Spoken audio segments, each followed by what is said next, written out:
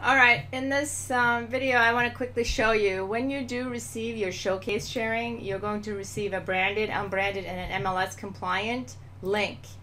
And that link is this link that we provide for you. What you need to do is you need to take that link that is MLS compliant, and we'll be able to do this soon for some of the agents as well.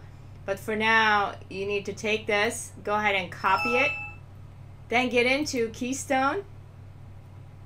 And then under Keystone, you're going to click on Tours. Once you click on Tours, you're going to be able to add your 3D tour right here. So I already have it here, but you would come to Add Tour, and then you would paste. Let me just go ahead and do it. You would add the tour name there. You can do Matterport or 3D, whatever you want to call it. And this is where you would paste your link that is MLS compliant, and the way you know that is it's got an =1 right there. I'm going to go ahead and cancel that, and then you can go ahead and click on it. You can view the tour, you can edit it, or you can delete it.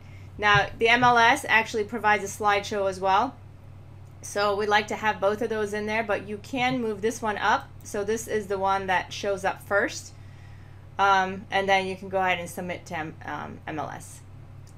I hope that was beneficial. If you guys have any questions, please let us know. Thanks.